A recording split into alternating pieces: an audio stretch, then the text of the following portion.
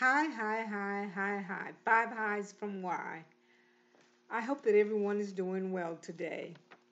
I am Y Woods Harris from Memphis, Tennessee, and a National Patient Advocate Foundation volunteer for several years. Today, I wanted to take a segment of my time to talk to you about a caregiving experience that really speaks to how I am feeling in shedding light on caregiving resources, caregiving, all of the things that are being done in this day and time to make it an easier place and space for caregivers. A while back, I was sitting in the ICU waiting room as I was caring for my husband. My husband had been in the hospital for more than a couple of weeks, and during that time, he had coded, and so we were doing everything we could to bring him back from that and get him to the point that we would be able to leave ICU and go to a room.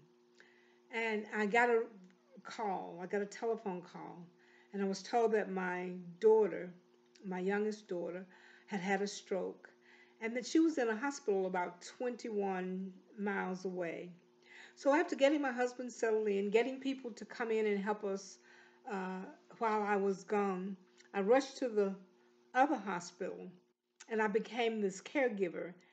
And I thought about how caregivers really do have to have their capes on at all times, or I call them their superwoman, superman capes.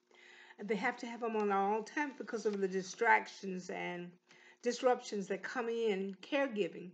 But thank goodness we are beginning to realize that we have to use our resources. We have to use all of the persons who are volunteering to help us and to make it better for us.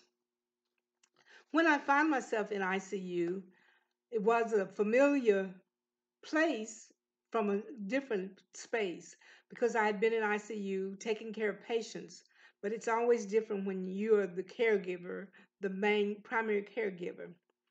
And so as I was thinking about this segment and how we as caregivers, how we are sharing and telling our stories just to help others, to educate and encourage others, I just wanted to say we're survivors as we come together to inspire generations. We inspire generations um, that span from even 100 years and even more so. And so every opportunity to help others to me is a light in a dark place. And as caregivers, we're always glad when someone turns the light on for us or leaves the light on. Every opportunity that we get, we have to say that we are thankful and we know that things will change, things will get better. That's what I live on.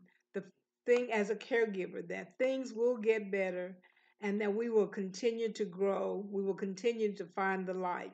So, in conclusion, I just quickly wanted to say, as I was thinking about this segment, I wondered how I could put a few words together as a poem.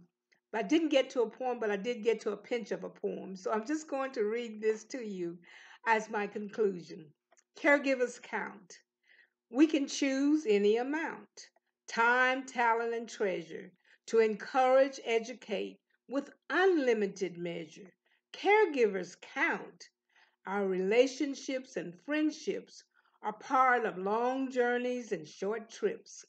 We keep our eyes to the skies and our hands in the land.